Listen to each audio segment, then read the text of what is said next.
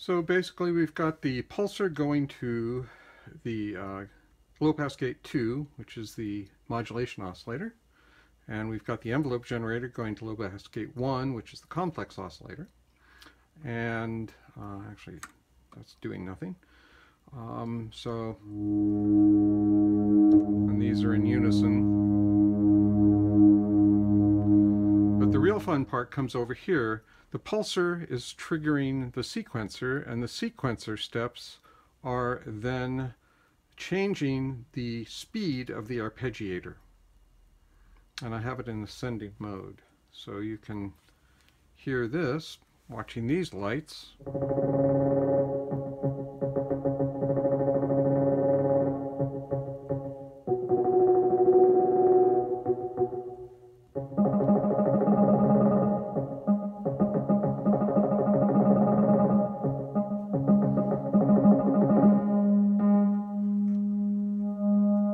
So we have that drone,